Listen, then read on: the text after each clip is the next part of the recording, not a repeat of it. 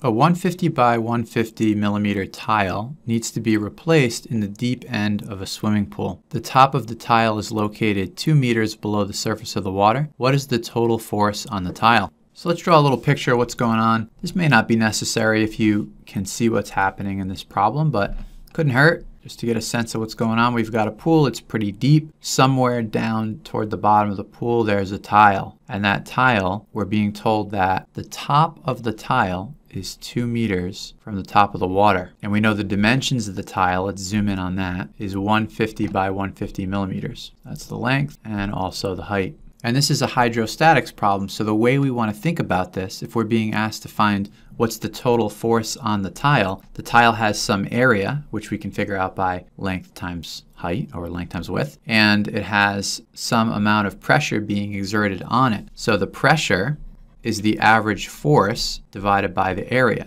And if we want to know the total force, we can rearrange that and say force equals pressure times area.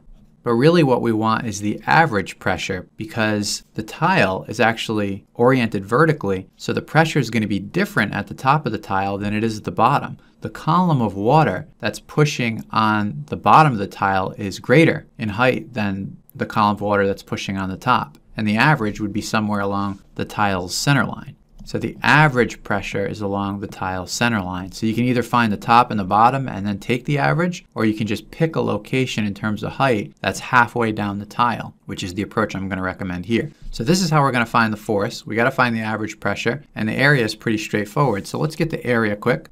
The area is going to be, let's do this in meters. So instead of 150 millimeters, I'll call it 0.15 meters squared, since it's a square, 0.0225 square meters. And now the force being exerted on the tile, again, is going to be the average hydrostatic pressure across the area of the tile, which varies as a function of the water depth. So let's take advantage of the fact that this is a square. If we want to know the height, then it's literally just the 2 meters plus half of the height of the tile. So 2 meters plus 75 millimeters. What does that work out to? That's the height of the center line of the tile.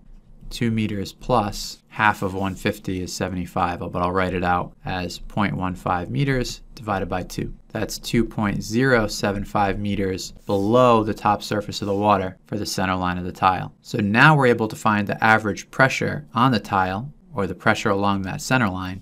That's going to be given by one of our favorite equations, rho GH. So the density of water is a number that we'll end up memorizing if we haven't already. 1,000 kilograms per cubic meter. The acceleration due to gravity, 9.81 meters per second squared. And that height that we just found, 2.075 meters. And let's check the units. We got meters squared in the numerator over meters cubed. So we're going to have meters in the denominator. We had a situation just like this in a previous problem. So maybe you'll remember how we got there. We had kilogram meter second squared. What is that? And we used a clever little trick. We multiplied by meters in both the numerator and denominator, which is legal. It's not changing the value when we do that. And then we recall that kilogram meter per second squared is a Newton. So this all ends up equaling, I didn't even write the number, I just went straight to the units. But if you calculate that number, it's 20,356 newtons per meter squared, which is pascals. Once you get really comfortable with this, you may just find yourself writing it out and saying, I know that's going to be a pascal, or you may remember that kilogram meter per second squared is pascal. And if that happens for you, that's fine, and I welcome that. But it's very easy to make a mistake with units, so I'd rather have you, if you're not 100% confident, go through the units, write it out, and then find a way to get there, even if it's multiple steps, where you can be confident in each and every step. And there's no kind of quantum leaps where we're just hoping the units work out and you end up off by a factor of 10, or who knows what can happen. So that's the average pressure. And now all we got to do is come back up to this formula here and calculate the total force on the tile. Force is average pressure times area.